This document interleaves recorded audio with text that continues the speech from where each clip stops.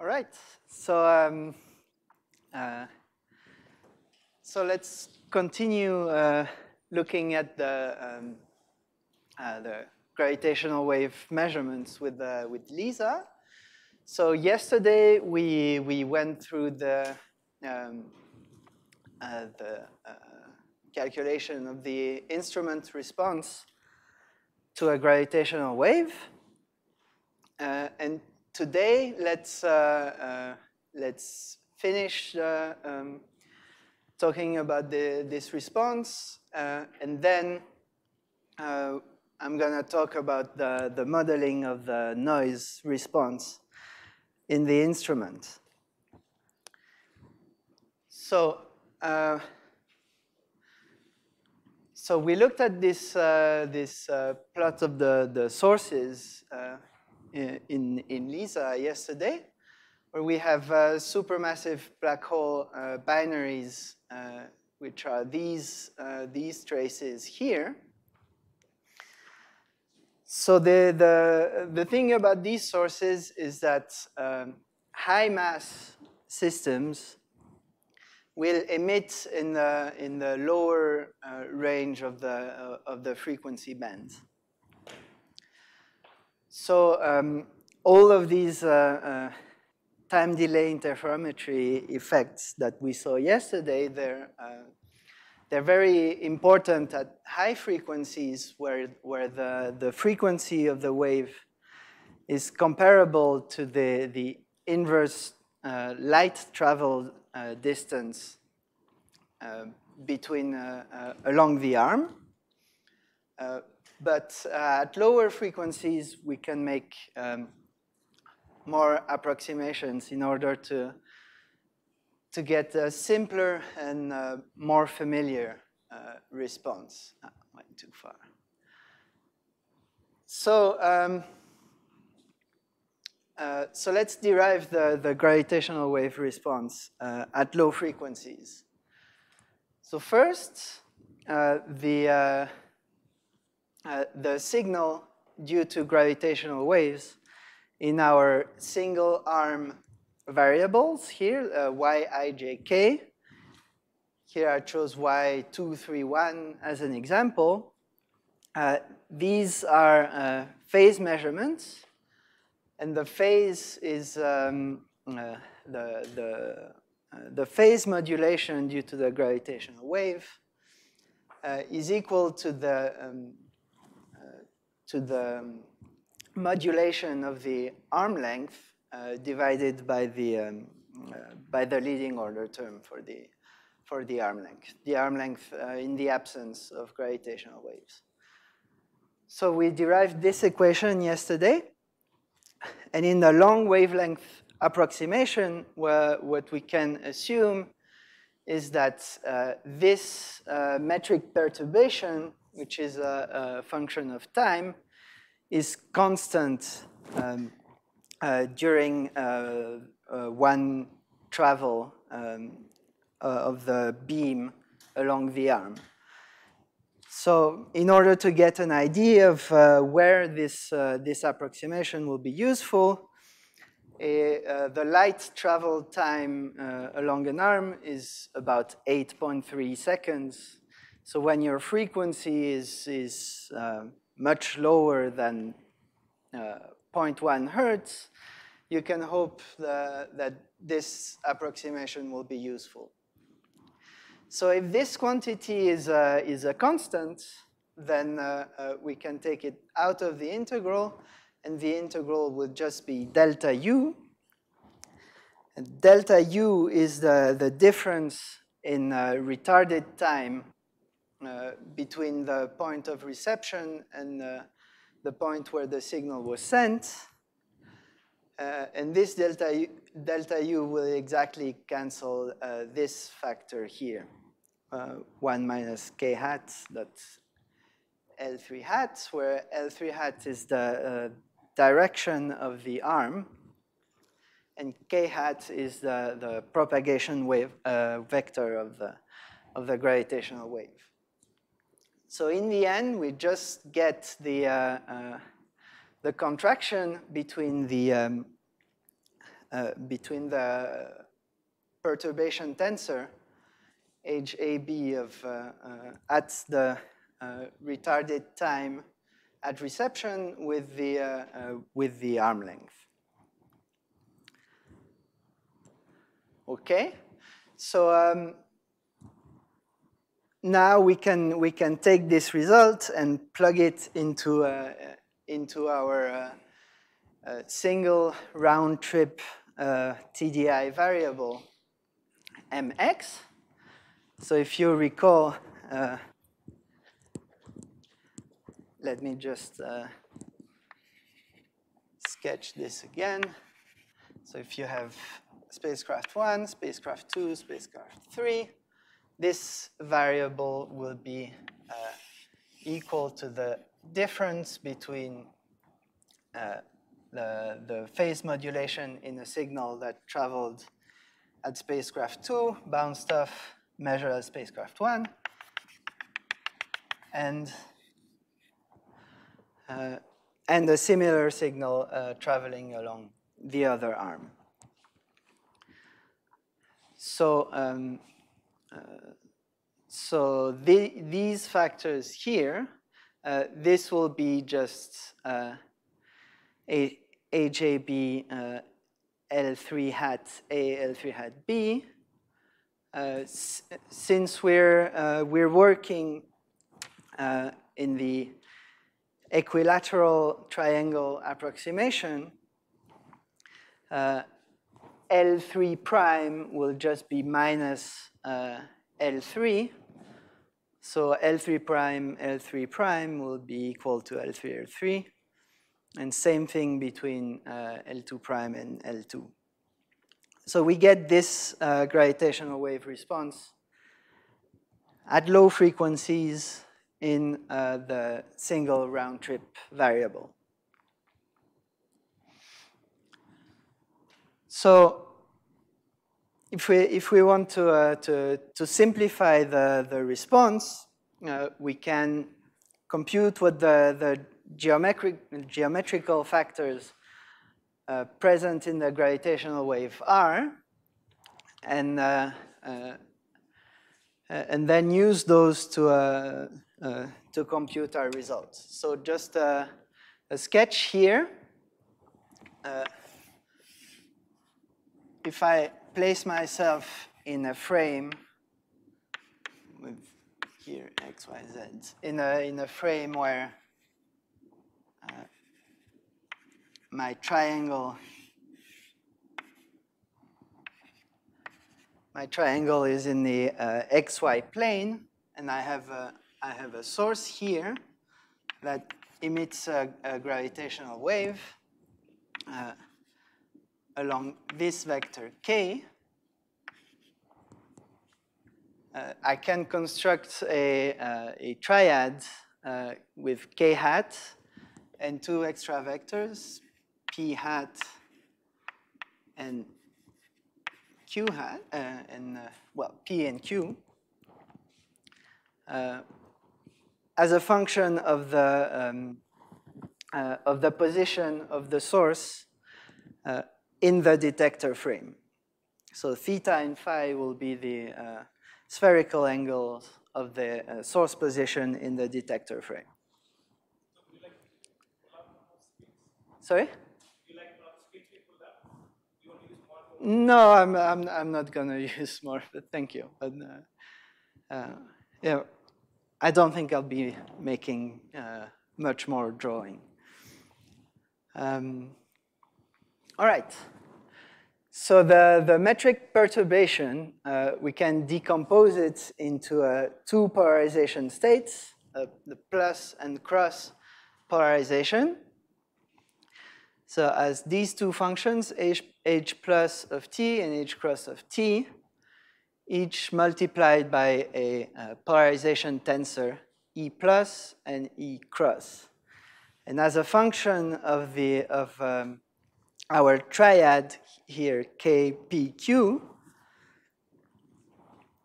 these will define two principal polarization tensors, epsilon plus and epsilon cross, constructed like this. And our wave will include an extra polarization phase factor, psi, which depends on the relative orientation of the orbit with respect to the sky position. Right, so we can take this expression. We have epsilon plus as a function of the sky position angles, theta and phi, E plus as a function of the polarization phase. We can plug this in. We can plug this in here, and now all we have to do is to express our arm length vectors in this frame where the detector is in the xy plane. So if we choose that the bisector of the x and y plane is also a bisector of the constellation of the triangle here. We can consider then the three linear combinations of mx, my, and mz like this. So we choose my to be just mx, the m2 to be 1 over root 3 mz minus my, and m3 equals 1/3 of the sum mx plus my plus mz. And if we plug in the expression for the arm length L3 and L2 and L1, and we compute the gravitational wave response in those combination of our single round-trip variables, we get a very familiar result where the gravitational wave response in the combinations M1 and M2 will be expressed as a linear combination of the polarization states H plus and H cross with antenna pattern functions F plus and F cross, depending on our geometrical angles. It takes this form. So this is the same exact form that we get if we compute the response in a static Michelson interferometer. Yes. M1, M2, M3 are those linear combinations of Mx, My, Mz. So we chose these linear combinations because in the end, we obtained the antenna pattern functions that satisfy these two equations. So the cross polarizations will be equal to the plus polarization at with a polarization angle different by 45 degrees. And the second variable, the antenna pattern functions of the second variable will be the same as the one for the first variable, but rotated in the plane by an angle of 45 degrees. Right. So what that means is that in the low frequency approximation, oh, and I should mention also that the gravitational wave response in M3 is 0.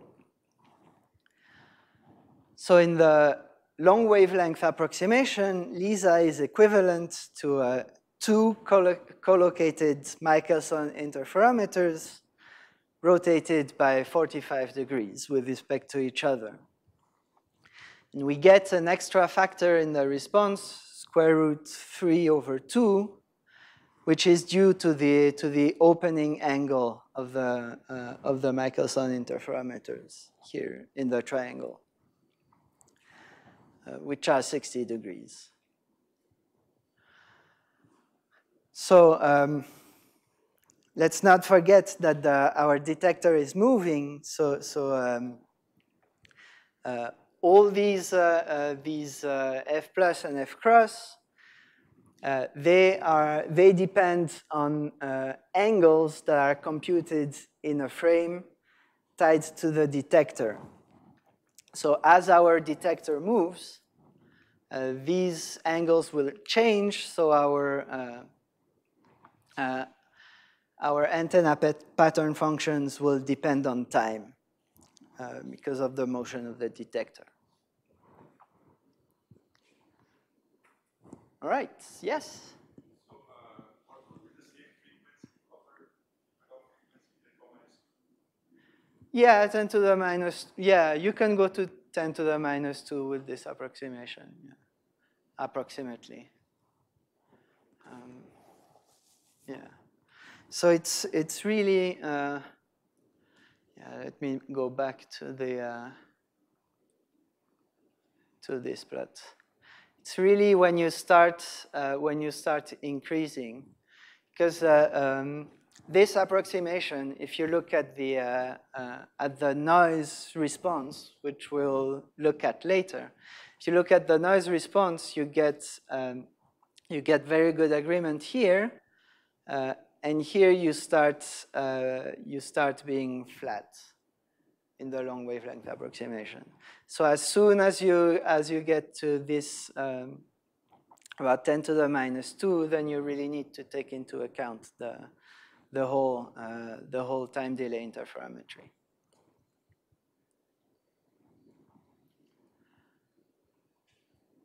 All right. So let's talk about the noise now. So the noise in the detector will be dominated by 3 different noise components. So first, a component that's independent in each single arm variable. It's dominated by the laser shot noise. So, excuse me. So what this means is that as the light signals are emitted here, and they travel along the arm, when they arrive at the detector and they're observed, you have lost a lot of power in the laser. So you observe very few photons compared to the signal with which you're comparing with, and this is the origin of the shot noise. You get a second component that's independent in each of the 3 arms, and that's proportional to the displacement noise of the test masses. So these test masses will jitter about a little bit due to various perturbations, accumulated charges, etc. And the effect is that as the light signal is emitted, it's bounced off this test mass, then it's sent to the other spacecraft. When it arrives at the other spacecraft, it's bounced off the test mass in that spacecraft, and then it's recorded. So if that test mass moves about due to random noise, then this will induce a random noise as well in the arm length, which is essentially what we're measuring. And the third noise component is the laser phase noise, and it is the dominant component, and it is the one that we're trying to reduce as much as possible by using time delay interferometry. So the model in the noise that we can use will be in the noise in the single arm variables. We'll have one component, which is just the shot noise, and which is independent in each measurement. Then you will have one component due to the acceleration noise. That's due to the displacement of the test masses. And it's going to be the projection of the displacement of the two test masses that you bounce your signal with along the arm along which the signal travels. And for the laser phase noise, in each of those spacecrafts, you lock the phases of the two lasers. So you get one component in each spacecraft, and you compare the phases of the signal when you receive it with the signal when you send it. So it's going to be laser phase noise in the receiving spacecraft at time t, minus the laser phase noise in the sending spacecraft I, with a time delay corresponding to the travel along the arm.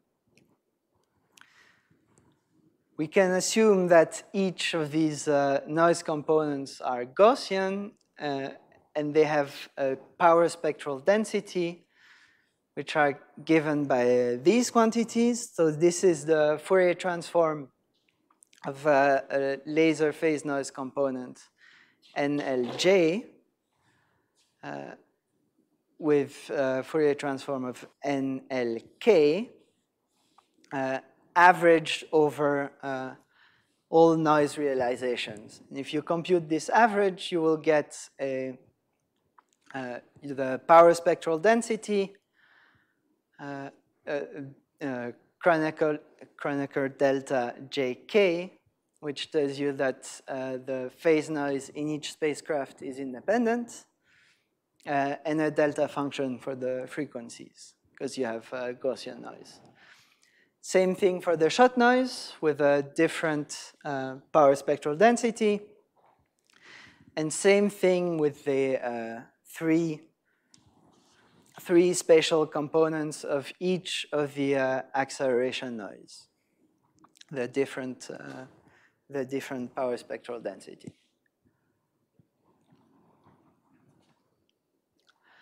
All right.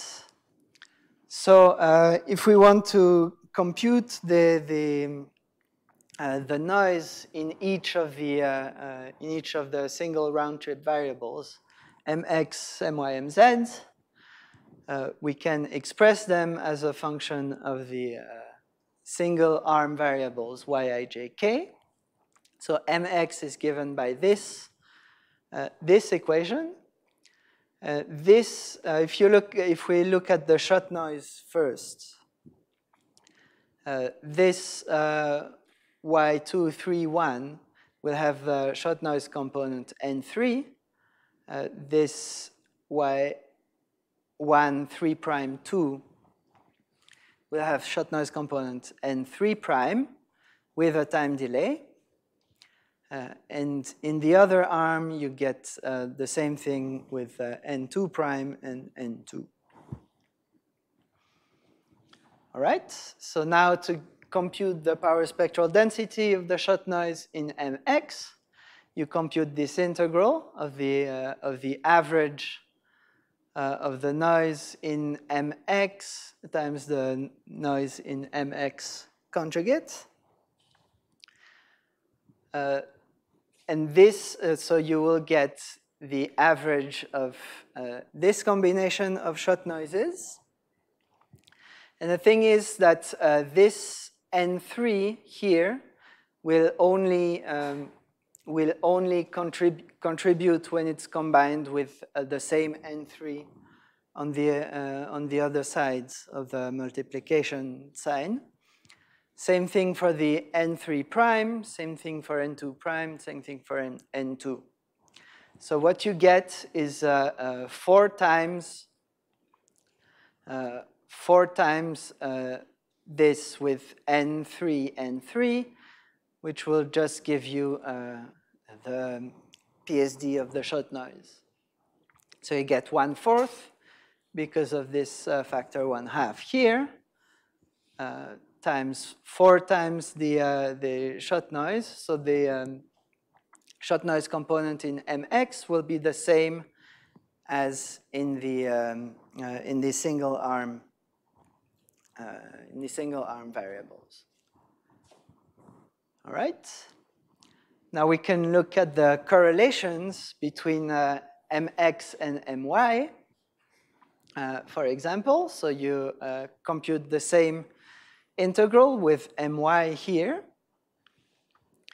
and you get this with for mx, and my is the same with a cyclic permutation of the indices. And the thing is that this N3 here will combine with this N3 here, N3 prime with N3 prime. N2 prime will not combine with any of the noises on the other sides. Same thing for N2, N1, N1 prime. So in the end, you only get 2 terms. You get this combination with this time delay here. It's N3 star. And this combination with this time delay here. So in the end, if you compute, you get -1/2 cosine 2 pi FL times the shot noise. All right. For the acceleration noise, we can express them like this. So same thing as before. We know what the acceleration noise in Yijk is, and we can express it in mx as this combination. Now recall that L3 prime in our level of approximation is minus L3. L2 prime is minus L2. So if we group together all the factors in N3, we get this term here. And all the factors in N2 prime will be this term here, and N3 prime and N2. All right. So if we compute the power spectral density of the acceleration noise in mx, we get that this N3, this L3 factor on the left-hand side of the multiplication will combine with the same factor on the other side. So you will have 1 plus 2 time delays. So in the Fourier domain, e to the 4 pi IFL, multiplied by the same term complex conjugate, one with L3, which will be given by this factor here, and one with L2, which is given by this factor here. You get 2 extra terms, which are given by this factor here and this factor here. So in the end, you get the PSD of the acceleration noise times 2 cosine square 2 pi FL plus 2. Right? can do the same thing with the noise correlation between mx and my. Finally, and so here, this N3 will combine with this N3 here. This N2 prime doesn't appear there. This N3 prime will combine with this term, and N2 doesn't combine with anything either. So in the end, you'll get two terms, this term times this term, which will be here. And that term times this term, which is here. So you get -1/2. This here is a cosine 2 pi FL. Well, it's 2 cosine 2 pi FL. These are unit vectors, so their norm is 1. So in the end, we get this correlation between the acceleration noise in mx and in my. Right.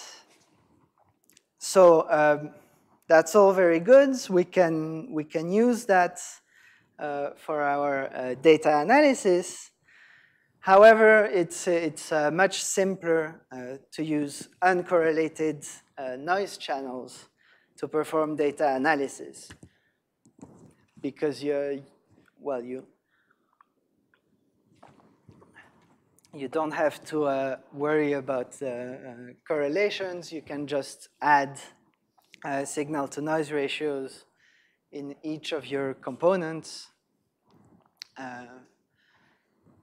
So in order to do that, we can look for a linear combination of mx, my, mz in the Fourier domain, and try to find these A1, A2, A3 such that the noise is uncorrelated with other components. So the signal-to-noise ratio in this combination eta is given by this integral. So it's the square of the gravitational wave response in the Fourier domain divided by the power spectral density of the noise in eta integrated over the frequencies. Since our eta is a linear combination of mx, my, mz, we can express this integral like that. So the component in mx, component in my, component in mz, times a noise correlation matrix multiplied by the same vector eta. And because of the symmetries in our problem, the noise in mx, the noise in my, and the noise in mz will all be equal. And the correlations, as we computed them, they will be all equal and real. So our matrix has this form here. So if we want to find uncorrelated noise channels, all we need to do is to diagonalize this matrix, and we'll find our answer there. All right. So this matrix has rank 3. So this means that our mx, my, and mz will give us 3 independent channels over which we can perform our data analysis. So the noise correlation matrix has 2 eigenvalues. It has one 2-dimensional eigenspace and one 1-dimensional eigenspace. we can choose a basis of eigenvectors for this matrix, like so. So this means that our data channels that have uncorrelated noise with each other will be given, this vector will give us 1 over root 2 mz minus my, which is here, which we call the AM channel.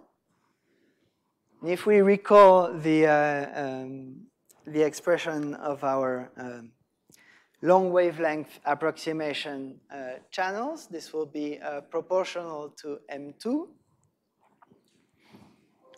EM will be given by this combination of mx, my, mz. And this is proportional to m1 minus m3.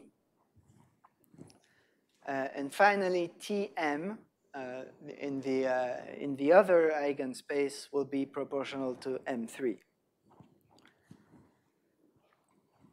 Since Am and Em are part of the same eigenspace, they will have the same noise power spectral density. Tm will have a different noise power spectral density, however. Right. One other thing to mention, so if we want to look at the gravitational wave response in the long wavelength approximation in those uncorrelated data channels, we find that the response in AM is proportional to the response in M2. The response in EM will be proportional to the response in M1, since the response in M3 vanishes, and the response in Tm just vanishes. So in this sense, the long wavelength approximation data channels that we just defined earlier will correspond to data channels with uncorrelated noise. So if you use those long wavelength approximation data channels, you can do your data analysis assuming that the noise is uncorrelated in those variables.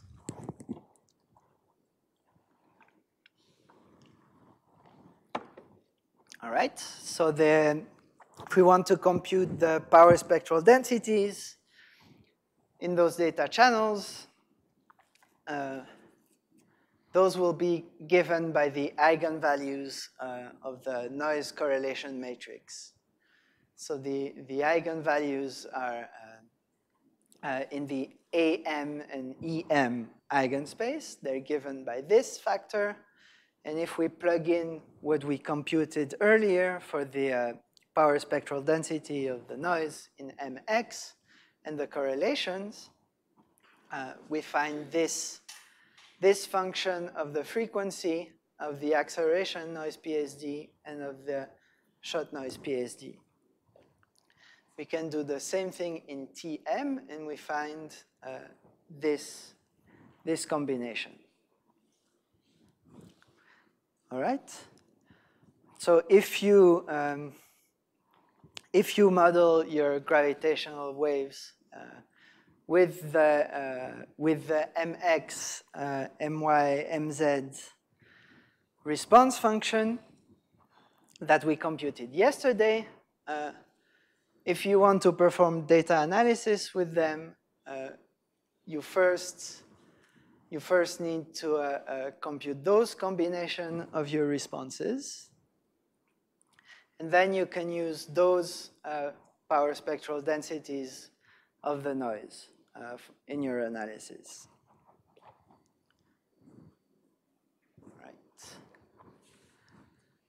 So if we look at the contribution to the signal-to-noise ratio for these 3 data channels, AET, at low frequencies, we only have A and E channels that contribute.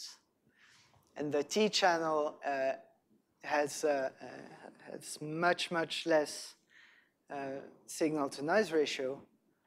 But as we go higher and higher in frequencies, the three data channels start to have a comparable signal-to-noise ratio. So if you do an analysis at high frequencies in this region, you really need to take the three data channels into account. Yes. Units into the SNR, you multiply the observing time divided by this strength. Yes. So in order to compute this, this is for monochromatic sources. So what I did here is that I computed the SNR at each frequency for a monochromatic source along a few years of observation with some amplitude. And this is what I plot here, the signal-to-noise ratio square divided by the observation time and the amplitude square. Yeah.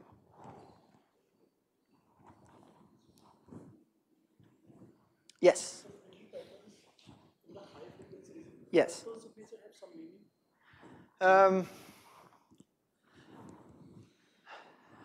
More or less.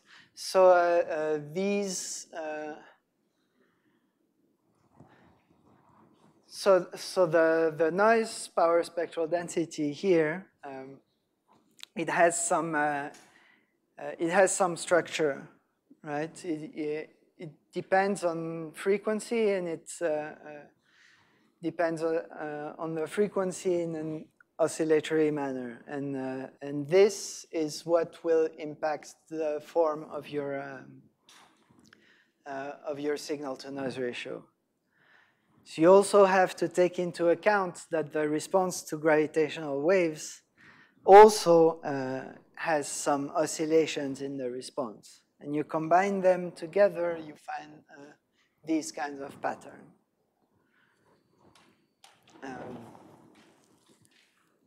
So sorry. So the main difference between those two, if I come back here, the T channel will be more or less a combination of this, where you subtract this, and you add this, and you subtract this, and you add this, right? So whereas A, E, and T, they are really just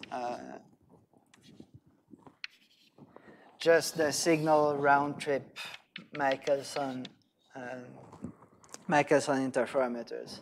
So the way that this kind of pattern reacts in frequency will be different from this one, and that's the origin of the difference that you get at high frequencies. Right.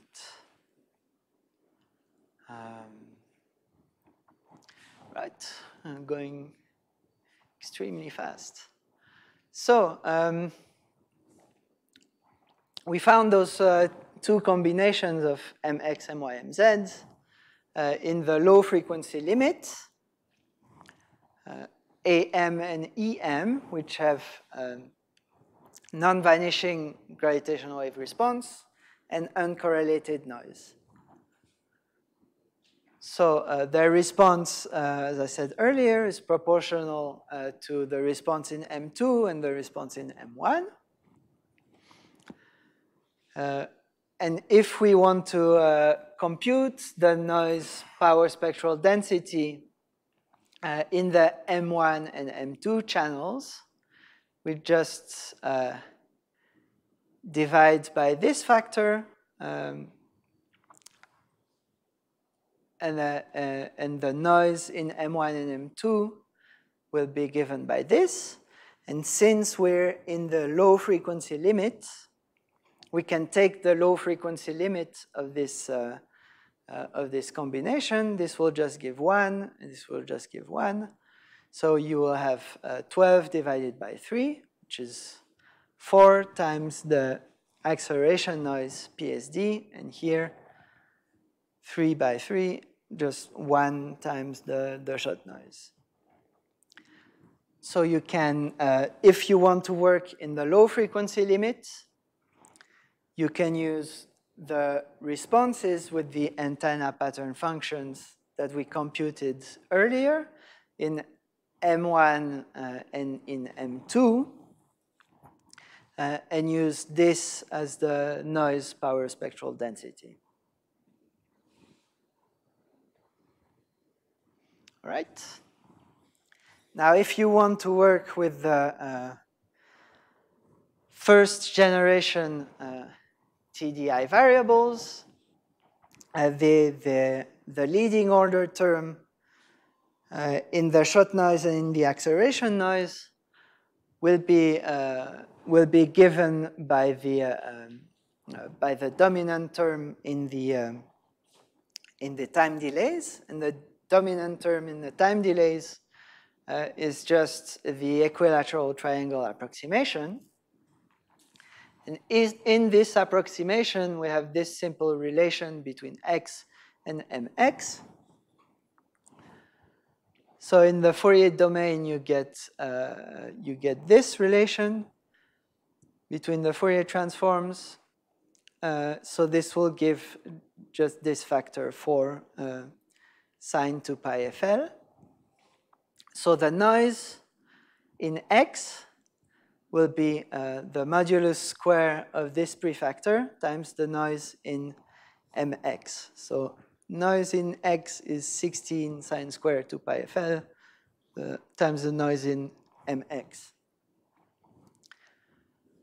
Since this relation is the same for y and for z as a function of my and mz, you will get the same relation for the other power spectral densities and for all the correlations. So you're in these x, y, and z channels, the noise correlation matrix will have exactly the same form. So you can build similar uncorrelated noise channels, A, E, and T, with power spectral densities which will have the same prefactor. In the second generation variables, we have the same relation between the second generation and the first generation variables, this time with 4 time delays. So we find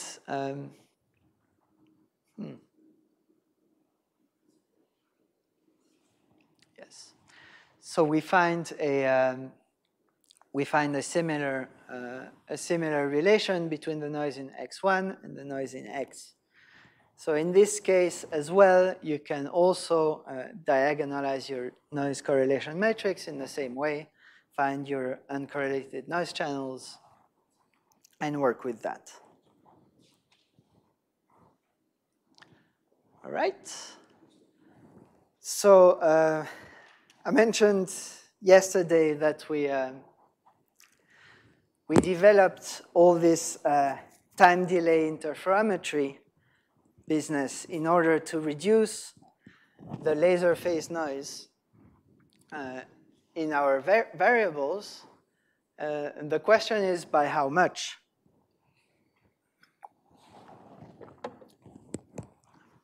So in order to compute that, we can look at those variables with 3 different kinds of time delays. So we have the choice of the time delay that we use in order to build our variables. We can use we can assume that the arm lengths are equal and constant. We will get this combination for mx. If we assume that the arm lengths are different, but we ignore the spacecraft velocities, sorry, we will get our time delays like this, which do not depend on time. And if we use the exact arm length, we have to use the non-commutative time delays that we defined yesterday, like this.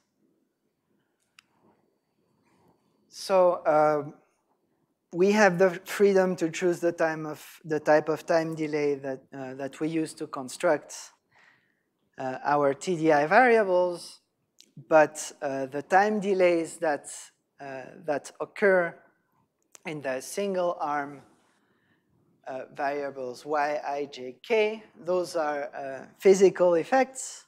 So if we want to estimate the effect of those, we need to use the exact time delays.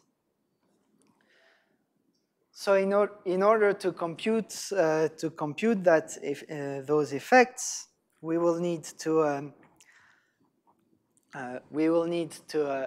do the same thing as we did earlier when we looked at the noise correlations and the noise power spectral densities, but using exact time delays. So we need to compute what these exact time delays are in the Fourier domain.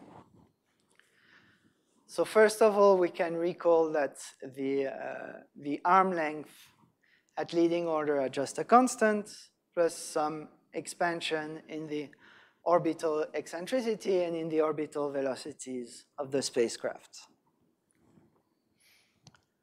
So we can write this at just L0 plus delta L j of t for each of the Lj of t. And we can look at this factor. So this delta L will be very small compared to any frequencies that we're interested in. So f delta Lj will be small. It will be periodic because the Keplerian orbits are periodic around the sun. So we can Taylor expand this exponential here like that. And then we can decompose these delta Lj's in a Fourier series with a period of a year. So this factor we can express as a sum of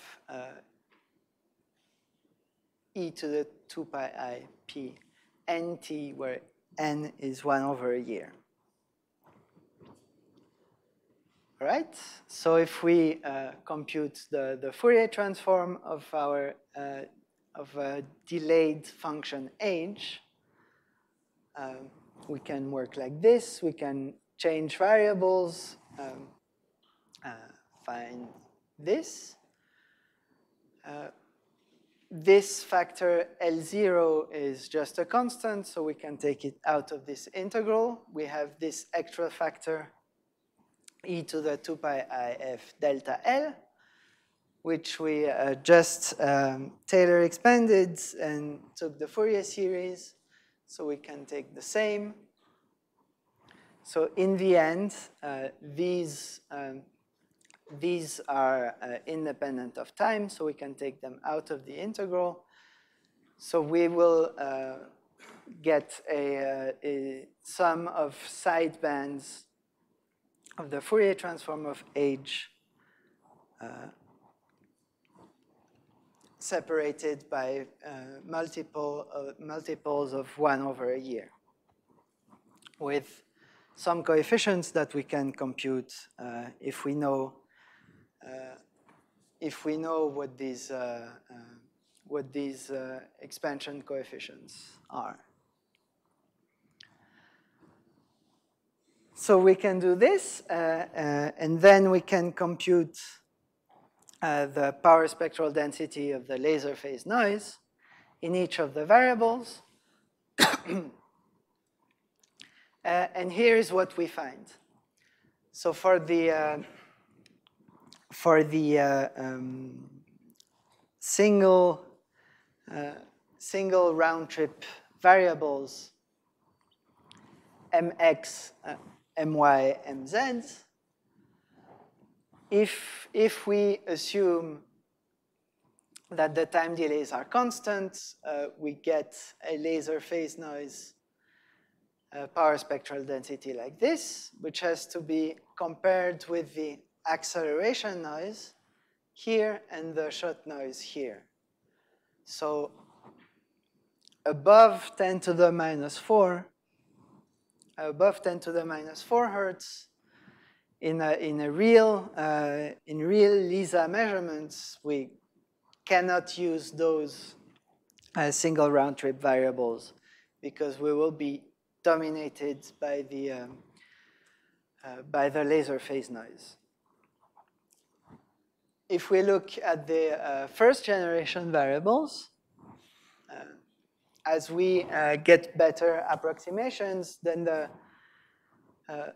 the laser phase noise reduces and reduces. So if you construct your TDI variables with constant arm length, you're here. So you don't have any hope of using these variables here. But if you take into account the fact that the arm lengths are different, you start reducing your laser phase noise. And if you take into account the spacecraft velocities as well, you start getting some results that you can really use in your measurements. So here, at, say, low frequencies, say below a few millihertz, you will be able to use your first generation variables if you take the spacecraft velocities into account. And finally, this is why the second generation TDI variables will be important to use in LISA measurements. And that's because if you take into account the different arm length and the spacecraft velocities, you reduce your laser phase noise well below the acceleration noise and the shot noise in your variables. Yes?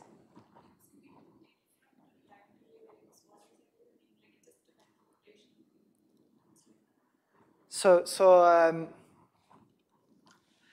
what you have, the data that you get from your detector is these y, I, j, k variables, right? And you get these functions as these measurements as a function of time. So you can construct your variables like this. You do these time delay combinations in post-processing. So you get this 6 of those functions, and if you combine those 6 functions, you can choose which kind of time delay you use, right? You can take this function plus this function with just a constant time delay, and that will be one answer, right? If you take the different arm length into account, your time delays will be slightly different, so the mx will be slightly different. And if you use the exact arm length, you will get something still a little bit different. Does that make sense? Or?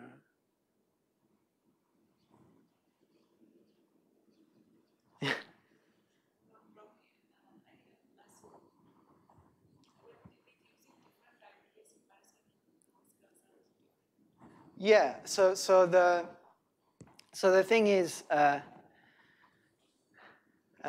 if you, especially for the second generation TDI variables, the take-home message is that if you don't use the exact arm length in post-processing to compute your TDI variables for the time delays, you will not be able to reduce the laser phase noise below the shot noise and the acceleration noise. You really need to take these exact arm length into account in order to reduce your noise level so that you can neglect it.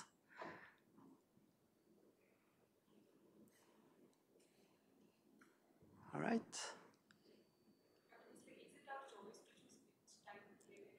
Yes, yes. Yes, it is our choice. But this this plot tells you that one of these choices is wise, and the others are not so. Yeah. All right. So I went much faster than anticipated. So do you have any questions on what we did so far on the noise modeling?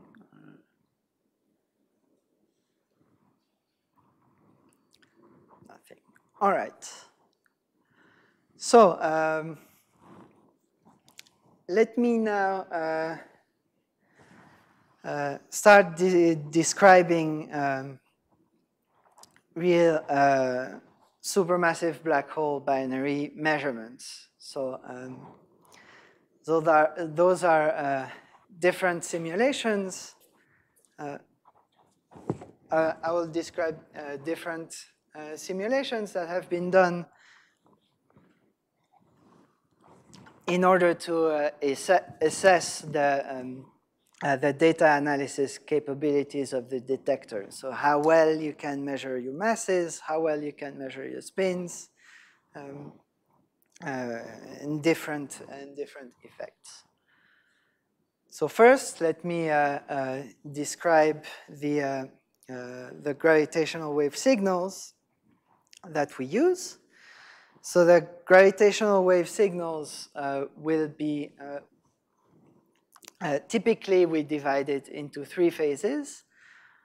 First, the spiral phase, where the binary is well separated, and we can use a post-Newtonian approximation to expand our gravitational wave signals in powers of the orbital velocity, or a similar post-Newtonian parameter. So in this regime, the gravitational wave signal, in terms of the two polarizations F plus and F cross, can be expressed as a series of harmonics of the orbital phase. So your orbital phase evolves like this, and you will have some contribution at 1 times the orbital phase, another at 2 times, etc. And in this case, the dominant mode is the second harmonic, as I'm sure many of you are aware.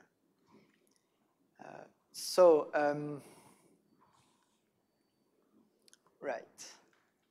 So these gravitational waves will be affected by the redshift. So the gravitational wave signals, as they travel from far away into our detectors, those will be redshifted. So if you compute your post-Newtonian parameter here in the source frame using the orbital frequency omega here of the source. You can also express it as a function of the orbital frequency that you observe, which will be redshifted like that, if you rescale your masses as a function of the redshift. And this is why we only ever measure redshifted masses. We don't really measure the intrinsic masses directly.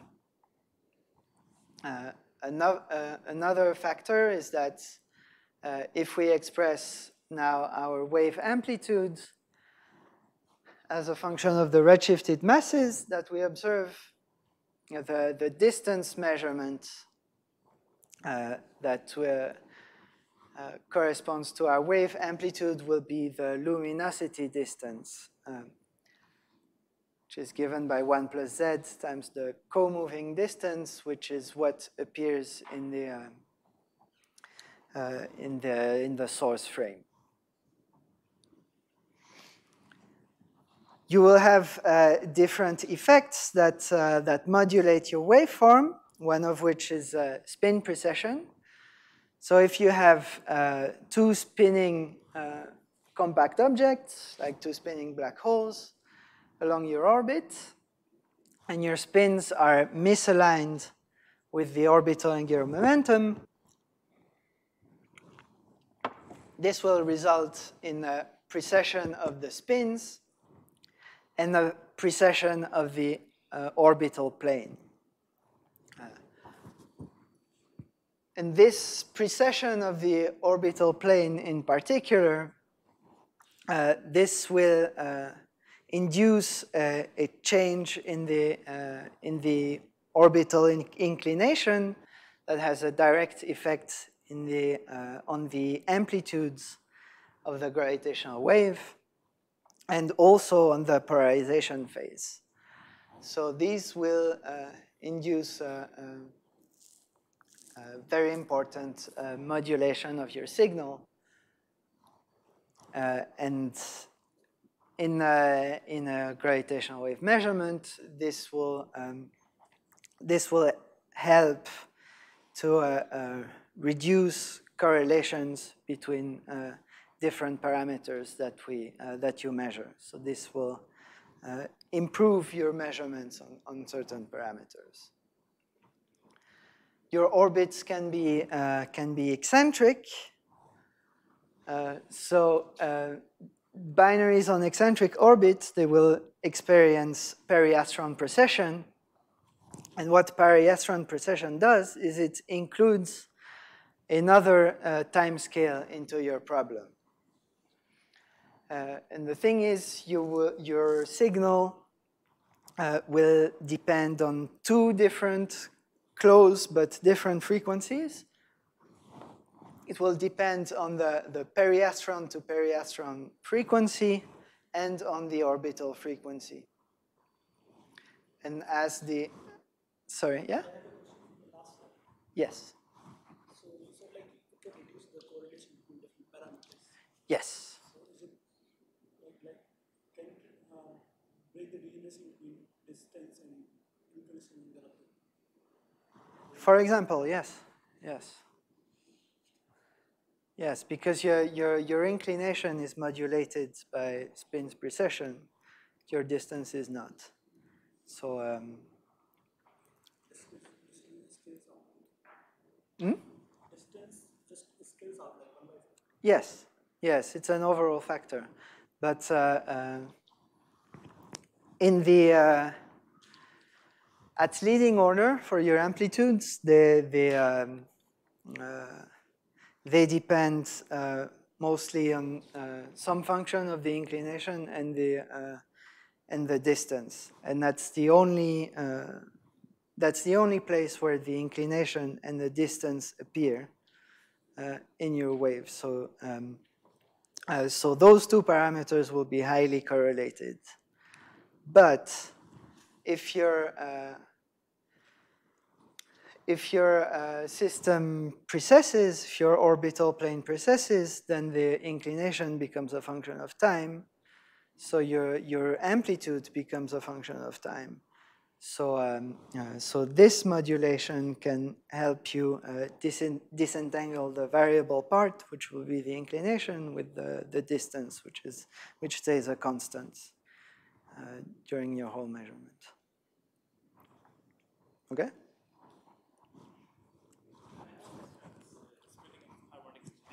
Okay, yes. So even if you calculate the dynamics using a Newtonian dynamics, which doesn't have very yes. Would you still get harmonics of the frequencies if there is eccentricity? Well,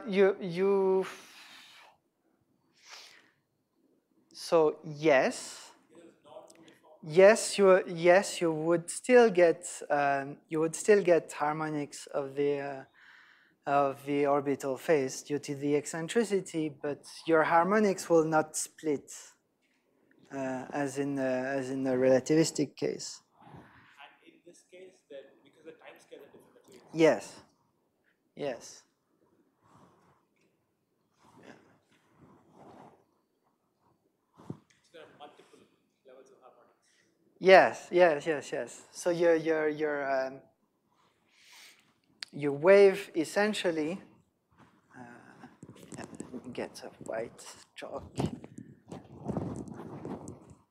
So in the eccentric case, your wave H plus cross essentially is a sum PQ A plus cross PQ of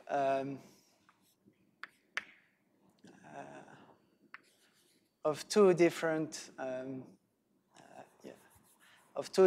phases, say P L and Q lambda, where L will be the mean motion, which is the mean periastron to periastron phase, and lambda will be your mean orbital phase, so the along the orbit. So the frequencies associated with these two phases will be slightly different. So they will you will get a splitting of your harmonics. Right.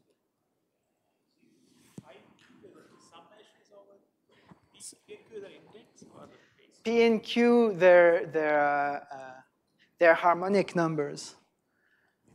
Harmonic numbers for the two phases. Yeah, L and lambda, the phases. Yeah.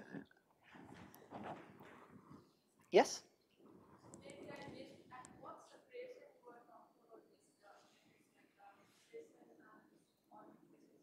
The orbital precession? Yes. Yes.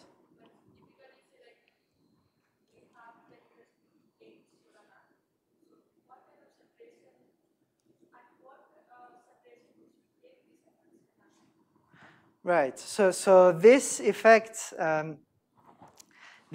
is quite small when you're very well separated at say 1,000 or 100 gravitational radii. This is still a small effect, but it becomes more and more important as you spiral in. So the closer you get, the more important the precession will become. Yeah.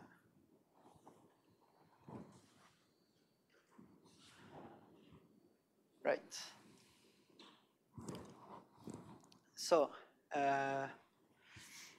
another phase of the gravitational wave, gravitational waves that we have, is the ring down. So after a merger, you have your two black holes have just merged, and they form and they form a remnant black hole that's highly distorted, and that's not anywhere close to a Kerr black hole, which is your static solution. And what it does is, what that system does is that it quickly radiates away these extra degrees of freedom in order to arrive at the static solution, the final state that will be a Kerr black hole. And this radiation is described in a series of damped harmonics that are each characterized by some frequency, omega, and some damping timescale, tau. Typically, we describe them using 3 indices, L, M, N, where L, M, N, L and M are the usual spherical harmonics indices, and N is an extra index that comes into play because perturbations of a Kerr black hole with pure frequencies, the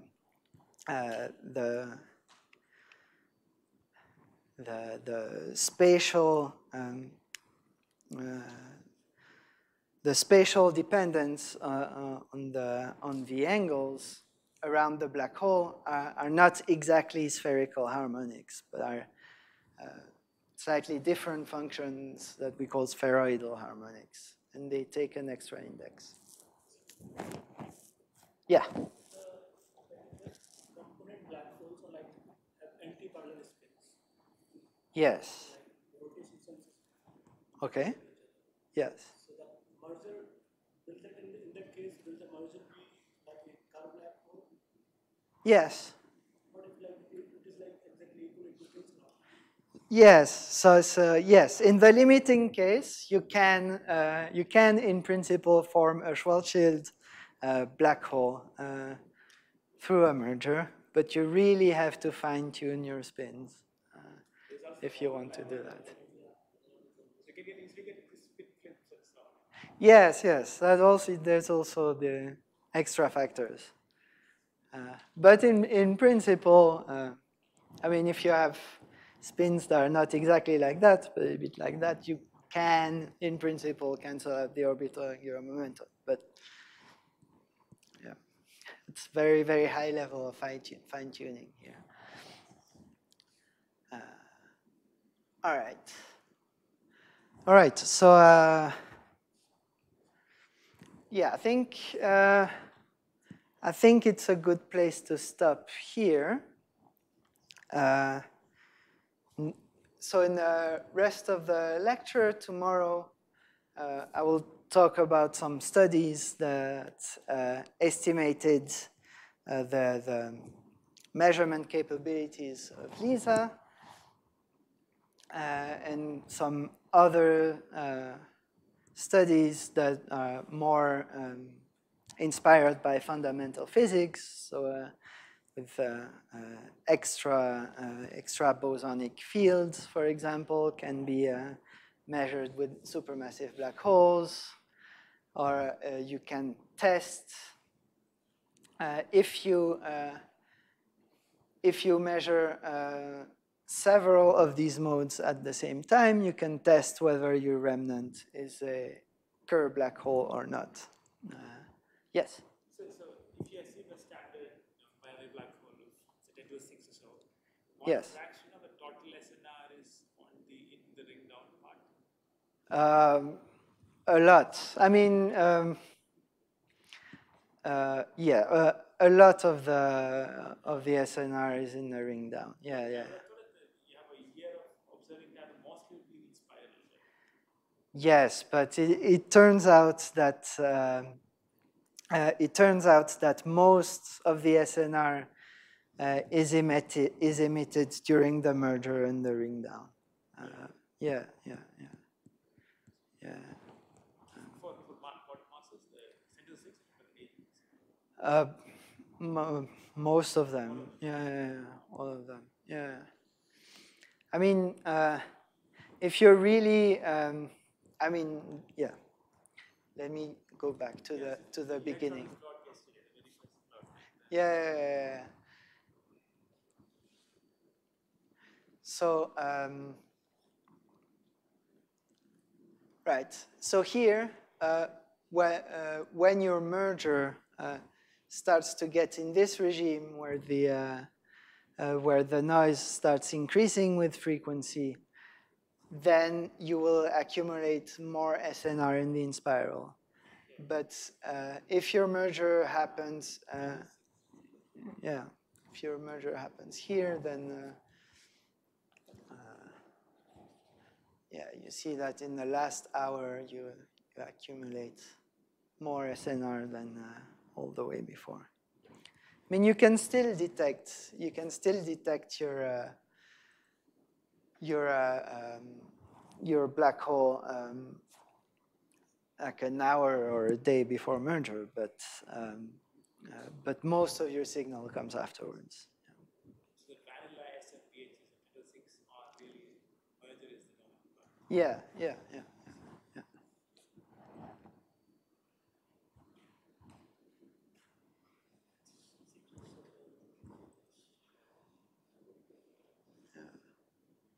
You can also see it here, right? In here, you're dominated by the merger, and as you go further back there, you're more and more dominated by the inspiral. Yeah? During the process of merging, Yes. of these two black holes remain constant or they also change? No, they change. They change very, very wildly at in the very last stages during the plunge. Do we see the imprint of that? Yes, to an extent, because this happens quite quickly. So during the last stages of the inspiral, that's when your spins vary the most rapidly. But as you're starting to really fall in, then it just happens so quickly that that you don't precess that much anymore. Right. Yeah. Yeah, so I mean, this is purely GR thing, but if you consider astrophysics, we were talking in the morning that Yeah. very quickly, I mean, before like the gravitational emission becomes important. So in more realistic situations, is precision very important? I mean, if the black holes are detected or have this. Right. So yes, it depends. So it depends if there is an efficient mechanism to align the spins or not. But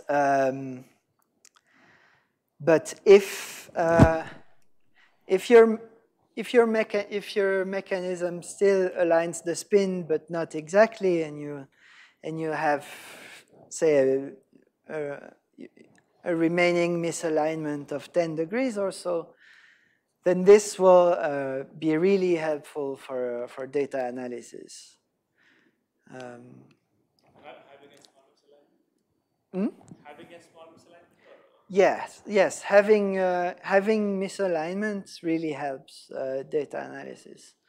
I mean, it makes data analysis more difficult because the signal is more complicated, but the results that you get are much better. Yeah. Binary supermassive black hole systems, do we always expect them to be just binary, or do we also expect to have systems where you have a binary supermassive black hole in every around each of them, for example? Very good question. Yes, yes, we do expect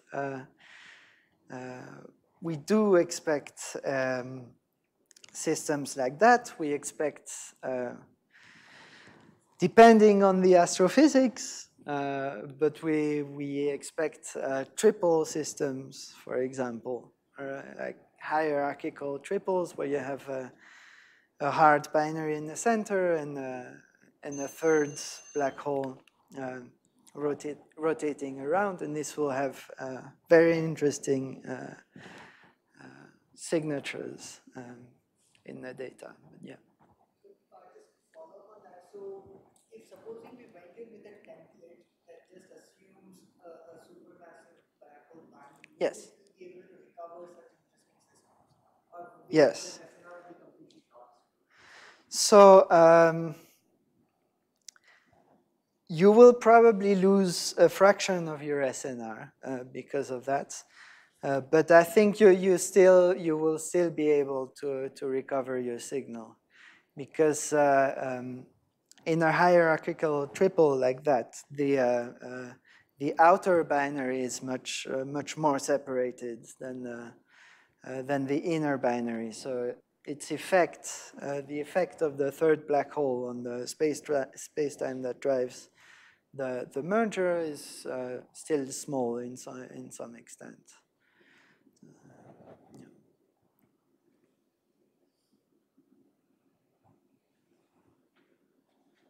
Right. Okay. Thank you.